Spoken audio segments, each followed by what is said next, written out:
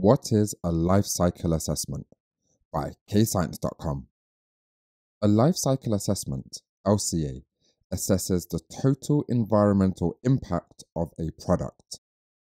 So when carrying out an LCA of any product, the environmental impact of each step in making a product must be considered.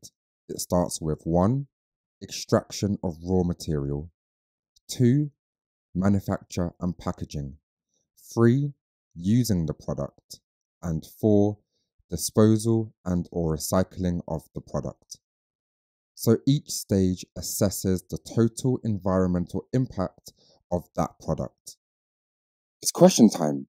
Attempt these questions to check your understanding.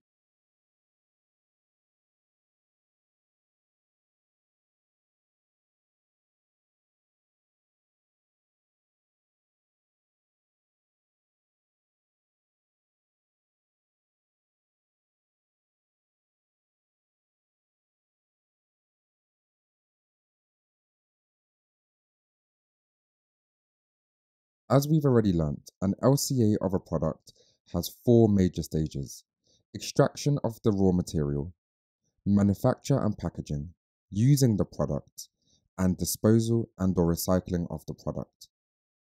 We're now going to consider the inputs and outputs of an LCA, and we're going to use a diagram of Earth to understand this.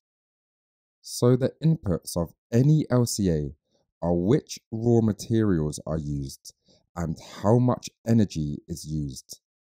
This will be unique depending on what the product is. One output of an LCA that must be considered is atmospheric emissions, for example, carbon dioxide. On this diagram of Earth, I'm drawing the atmosphere, and the more carbon dioxide emissions there are, the greater the environmental impact there is for the whole of humanity on Earth.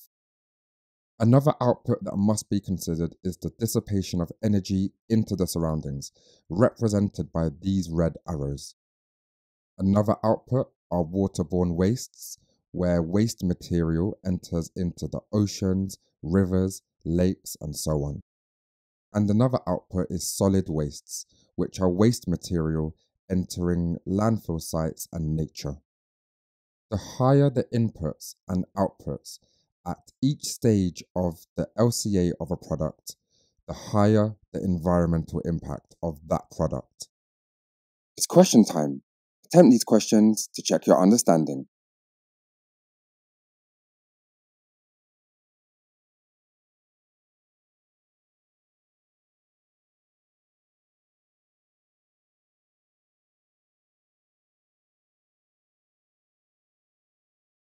Now, the environmental impacts of an LCA can be divided into global, regional, and local impacts. Global environmental impacts affect the whole of Earth. For example, global warming. Another example of a global environmental impact is the depletion of natural resources. Regional environmental impacts affect large areas on Earth. For example, acid rain in Europe. Europe is a large area. Also, smog in, say, North Africa. North Africa is a large regional area. So acid rain and smog are examples of regional environmental impacts. To explain local environmental impacts, here I'm drawing layers of rock below the ground, and these buildings represent towns, villages, or cities above the ground. And this is a river local to a settlement. Below the ground is groundwater, and these green lines represent how toxic emissions enter into rivers. This is an example of a local environmental impact. Not only this, but there can also be loss of groundwater local to the settlement. Once all of the global, regional, and local environmental impacts have been considered, LCAs have a single impact score used to judge the overall environmental impact of that product. It's question time. Attempt these questions to check your understanding.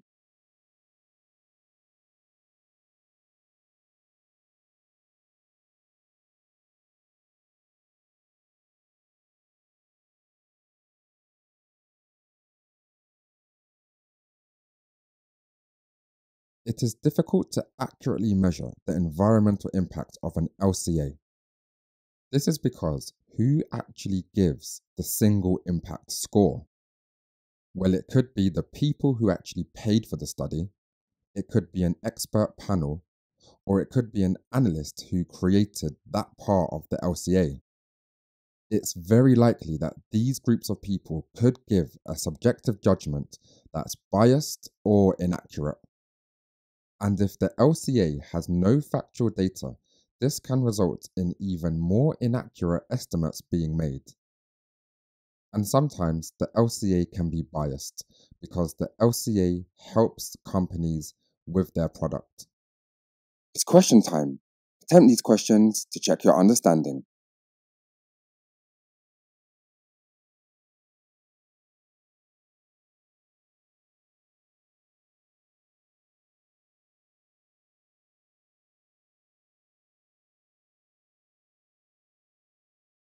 Pause the video here to practice the keywords. The answers will follow.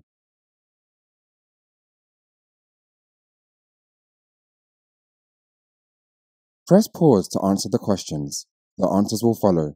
If stuck, just rewatch the video. Press pause to go through your answers and make any corrections to your mistakes.